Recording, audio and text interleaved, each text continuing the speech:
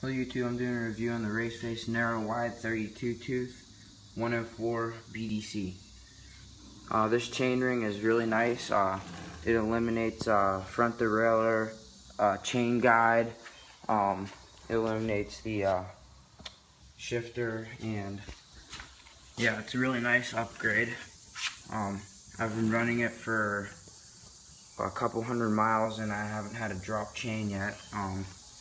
And that's because it has narrow and wide teeth, and a chain has narrow and wide links in it. So yeah, it works really nice.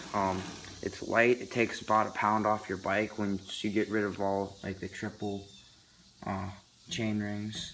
So yeah, it's a very nice upgrade, and if you're thinking about it, you should definitely get it because it's really good.